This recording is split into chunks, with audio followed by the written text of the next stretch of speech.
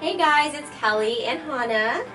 Today we're going to teach you guys what it is that I bring to my clients' home when I do my mobile tans. So we're going to look at the setup, how to unfold the tent, and exactly what I bring in my little duffel bag that makes it super easy for me to come to my clients' houses.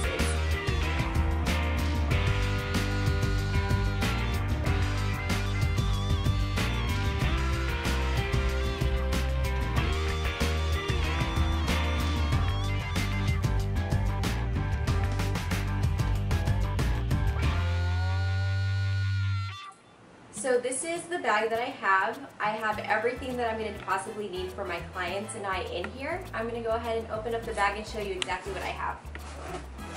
The most important thing to remember is to bring your machine. So I have a mini machine. It's very small, very portable, but still very durable. I love this machine. I've had it for so long and I have had zero problems with it. So as you can see, it's really tiny, very light too. So I go ahead and plug this in, and I'll put this right on top of the towel. This is the cord that comes along with it, so I'm just going to go ahead and plug that in.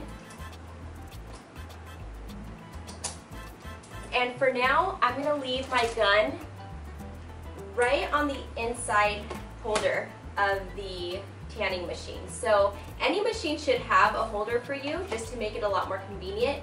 I would suggest if you're looking for a machine, find a machine that has that because it has been a lifesaver for me. So I'm going to put this to the side while I'm getting everything else out. I carry all my necessities in a little bag, and so the main things that I carry are sticky feet. If I don't have these, it's okay. What I'll use is barrier cream for underneath the feet to avoid the client getting anything underneath their feet as far as the solution or overspray goes. The second thing is makeup sponges. This is for any streaks that may occur, blotches that may occur, any imperfections that may occur throughout the tan. I'll go ahead and fix it with that. You'll want to carry around some hair nets. And I also carry around a couple of cotton balls, Q-tips, and all the FDA approved items. So Winkies would be one of them. I also carry Vaseline. Here are some more Winkies with nose filters for your clients. And I also carry disposable underwear. So this one's a bra. This is a thong for my clients. And also, if you guys have males that you guys help, you guys want to get male thong, or male, you're going to want to get male underwear for your clients. So typically Speedos would work perfect.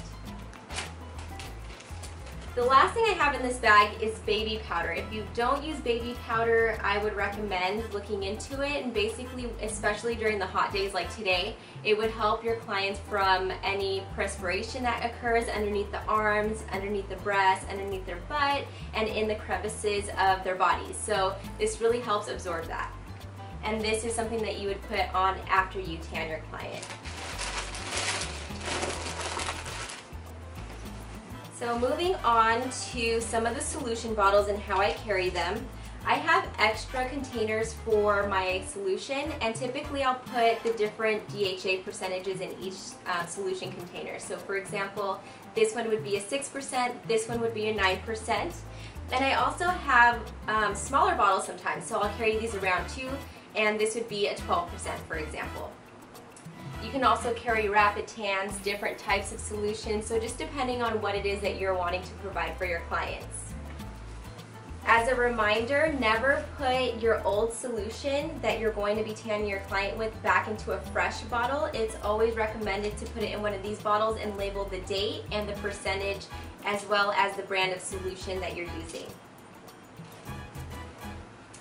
On the other pocket, I have prep spray, so this is prior to tanning your client.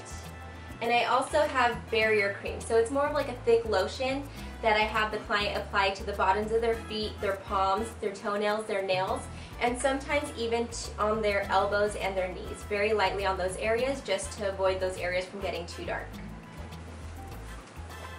And finally, this last pocket, I'm going to have all the stuff that I need. So I have a couple of masks. I highly, highly recommend, especially if you're doing a tanning party or more than one individual, to carry a mask definitely, as well as some gloves.